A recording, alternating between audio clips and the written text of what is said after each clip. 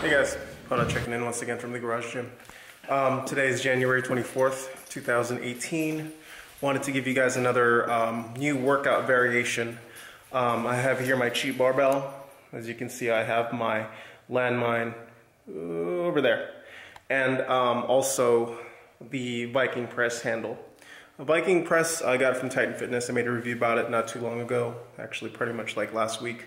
Every day I'm finding more and more uses for it. Having a garage gym definitely takes a lot of creativity, especially if you only have like a small place to work with. Having a lot of creativity creates a lot more workouts in a small space in as little equipment as you already have or do have or can easily get. Not very expensive, landmine, cheap bar, a rack helps, you know, a quality power rack for safety. Some bands and chains. I'm not very good at that. But anyways, I hope this is a nice little variation. I haven't really seen anybody do this on social media. I've never really heard of anyone, you know, kind of putting it together like this. But I'm sure it's been done before. But for the purposes of this video, I'm going to call this the Viking press rack squat. Viking press rack squat.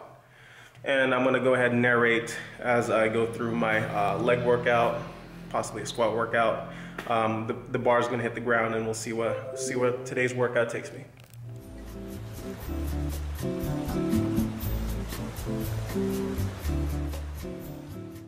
Alright guys, so this is the setup that I'm going to use today. I put 2 plates on the end of the barbell. The barbell rests on the safety strap. This could rest on, say, a pin pipe, or as you've seen me do it before, you could kind of put this band peg here and kind of rest it on this angle. But I prefer to use the safety straps just because it's a little bit softer on my bar. I put on some bands there. As you can see, the angle of the landmine puts it up so the plates don't slip off the barbell.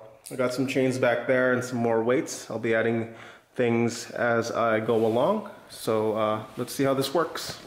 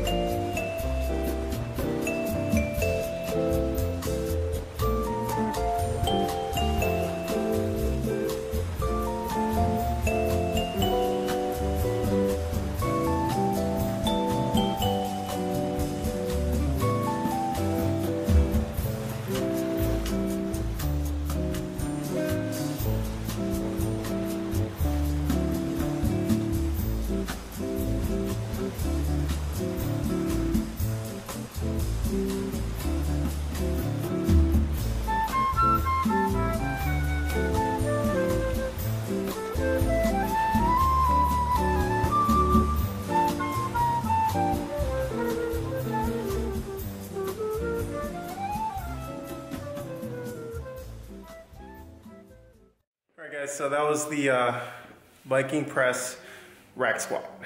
It feels kind of like a hack squat. You definitely get to load up the hamstrings. You're able to train quantitatively, reps and sets with explosiveness, you know, with chains, all that. It's pretty good. Feels really safe. As you can see, the path of the bar is very finite. It stops where the straps you dictate it to be. It definitely is an interesting new workout I'm going to add as an accessory. It's really good for people with poor mobility, coming back from an injury like myself. Definitely do like it. You know, keep grinding. If you have a garage gym, if you're in a global gym, try to find new ways of working out, find new exciting methods, keep things interesting.